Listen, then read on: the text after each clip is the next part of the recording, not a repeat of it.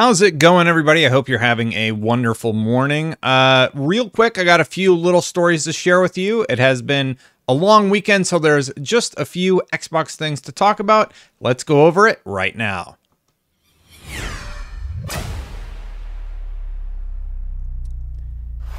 And also right now, you know what you should do? You should click that subscribe button and hit that bell if you like my channel. Thank you so much for watching my videos. All right, so today it is all fun stuff, thankfully. Let's get right into it. So, Starfield had a little bit of an update, and they talked about their overall aesthetic designs for the game. I probably shouldn't have gone into the quote box until I was ready to talk about it, but yeah. They posted something on Xbox Newswire, and they basically said, early on in this project, when we were trying to establish the overall aesthetic for this game, we sort of coined the term NASA punk to describe a sci-fi universe that's a little more grounded and relatable, says Starfield lead artist Istvan Pili. We wanted a very realistic take, he adds. You can draw a line from current day space technology and extrapolate from there into the future so it's believable and relatable.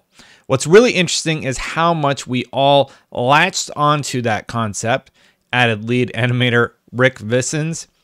When you said NASA punk, the art team could instantly take those two words and make them work. It was just the perfect term for our art direction and keeping everyone in the same flow. I've noticed a lot of like dropped words in blog posts lately. Anyway, in same flow and working with a consistent style. For me, it just clicked. At the start of the project, I think the term was critical for us. I think that term was critical for us. There, I'm dropping words now.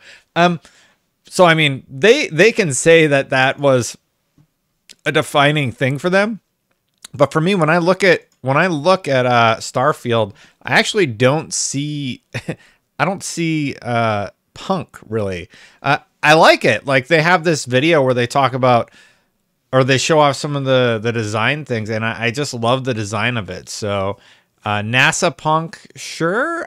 You know what? Looking at the drawings, I kind of get it now. And as long as that gave them a jumping off point, I'm all for it, right? It looks absolutely gorgeous. I love the artwork. I love the aesthetic. If you have been watching or my channel or anybody who's doing Starfield coverage, they've done all these like little artistic vignettes of, I kind of want that poster. I hadn't watched this yet before recording the video. They've been doing these sort of like little vignettes talking about like the 3 locations, some of the enemy types that you're going to encounter. And I am really, really excited to see more about Starfield. So the fact that they landed on NASA punk as one of their stylings, I just thought it was an interesting news story. Separately, sounds like Halo is going to be getting a campaign update if you want to hear more about that. Basically, there's this big long post, and they talk about campaign improvements. So within the campaign, there's going to be multiple things that are going to be enhanced or made just a little bit better. So they're going to add quick resume back. The team has been working on a handful of fixes for campaign since launch, and there will be even more on the way. Be sure to read the patch notes on Halo Sports site next week for more details. So some stuff includes stability performance, which they're working on. So that's going to be PC and console. The big team battle motion tracker is going to be corrected, and they're going to continue working on anti-cheat improvements. Now, somebody said, Destin, if you finish your battle pass too fast, you're not going to want to go back to Halo Infinite. And they were sort of right. So what actually happened was, I've been playing, there's just so many other games for work, for IGN work, and also just out right now. Like Horizon's out right now. I'm still, like, I haven't touched Death Stranding since I told you guys last time, and I want to finish it. I'm like in the home stretch on that one. And yeah, one of my favorite games is getting a huge expansion. Destiny 2 Witch Queen's about to come out. Elden Ring's right around the corner. There's just so many things that I can't wait to play. So yeah, Halo needs to do something interesting in order for me to come back, but I'm just going to wait till season 2, probably, personally. I don't know. Are you still playing Halo? Let me know, because I was like really hooked on it. I have nearly 300 hours in Halo, and then I I sort of just fell off a cliff and I never really came back to it. Anyway, let me know what your play time is like. I'll go back to Halo for sure. It's like one of my favorite franchises ever. There's just too many other things to play right now. So there's this logo for Street Fighter 6. We talked about the Street Fighter 6 reveal yesterday, and Street Fighter just can't get a break because apparently this logo is Adobe stock art that you can get for $80, and it has been used in a few things already. So yeah. And then over on IGN, was it Matt? Oh, it's Taylor. Hey, Taylor's great. Taylor and Joe are awesome. They said they got this interview. What did they say here? Speaking to IGN, Cooley confirmed that they had created the Adobe stock image and revealed that they were looking to sell exclusive rights for the image to Capcom, removing it from sale to other parties. We've contacted Capcom to comment on the similarities in the designs and Cooley's offer for sale. So, like, just look at it. Oh, man. Capcom. That feels like one of those things where somebody at Capcom must have seen it. And then, like, I don't know if they accidentally updated it or whatever, but yeah. Not a great look. So, one of my other favorite games, Final Fantasy XIV, did announce that they are getting a visual upgrade, and they are going to be bringing back the free trial. The free trial will be coming back on February 22nd, but there are going to be some visual upgrades coming in the near future. Yoshida shared that the team wants to address the overall picture of Final Fantasy XIV. While the new graphics will not be comparable to standalone titles, there will be meaningful updates to textures, lighting, and shaders. It will be a bit of a wait until patch 7.0, however, as patch 6.1 is currently scheduled for April. So these visual updates that I'm going to show you from their YouTube video here, basically, that's what your character looks like currently, and that's what they're targeting. So you can see more, I think they're called splines on the hair, a little bit of a smoother face.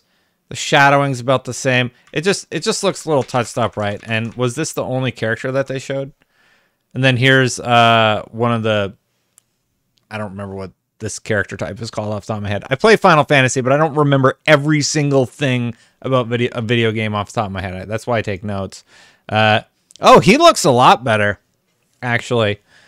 Who else we got here? This one's pretty good. That's a pretty big update there. They've been constantly updating Final Fantasy. You know, Endwalker just came out. I've been playing Final Fantasy XIV again. I got a Steam code, so I've been playing on Steam. I just rolled a new character on Steam, so now I'll have a character on Steam because I think I redeemed the code wrong, and I don't want to talk about it. But yeah, so all that's going on. But yeah, so in addition to all of that, we know that the company, the game will not be getting NFTs. That was the other story. Oh my goodness. Wow. So speaking through Square Enix translator, Imi Tokutake, Yoshida-san said, based on how Final Fantasy XIV is designed, we don't intend on incorporating any sort of NFT element in the game at this point. And he reiterated, if anybody is worried or concerned about it, I can clearly state at this time that we do not have any intentions to incorporate that into the game. So great news. And you might have noticed that I brought up the Destiny 2 Witch Queen thing. So this is one of those big Destiny releases. You guys know I'm a big Destiny fan. I posted the montage of the previous season. Like every 4 months, I will post my Destiny collection of cutscenes from the season where I take every important narrative development from a season and I collect them all because Bungie just takes that stuff out of the game. I've done every season that the game has. And Witch Queen starts tomorrow at 9 a.m. So I'm going to be probably playing Witch Queen tomorrow. I'm really, really excited to play it. It's one of those reset points in Destiny. So just, sorry, I'm going to nerd out about Destiny for a second. I used to do a Destiny show. But it's one of those reset points. So if you sign on, you're going to be starting at like, I believe it's 1350 is the floor, and the power goes up to 1500. So anything you have is going to be 1500 when you sign on. If you want to get caught up on the story, I know there's a bunch of like collections of the story so far out there. So if you're going to play, I'm not trying to sell you on Destiny. I'm just letting you know I'm going to be playing. So if I see you online, say hi.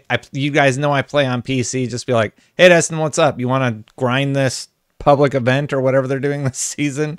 Who knows? I got my Hunter Void build that I found out right after the servers went offline. Has one key perk that's getting eliminated, so I got to redo it. Anyway, slow news day. That's right. So I collect all these little stories and make my daily video. Thank you so much for watching, everybody. If you like these videos, hit that subscribe button, hit that bell. I do appreciate you watching. I appreciate your commentary on yesterday's video. Yesterday's video was sort of serious, but somebody pointed out something really interesting that I appreciated. They said, at least if Microsoft buys the company, they can get rid of all the, they have the opportunity to get rid of all the bad stuff. The alternative is it just stays as is. And I was like, you know, I hadn't thought about it from that perspective.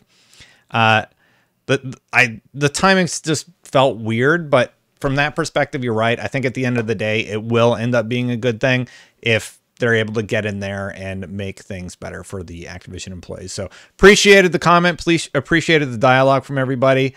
That's a good way to think about it. I'm going to get out of here. I got to play some Destiny in just a few hours. So thank you to the members. Oh, there they are. I didn't forget about you. Thank you so much for supporting the channel with your memberships. Join button is right down there. Thank you so much. I'm going to get out of here. Bye for now, everybody.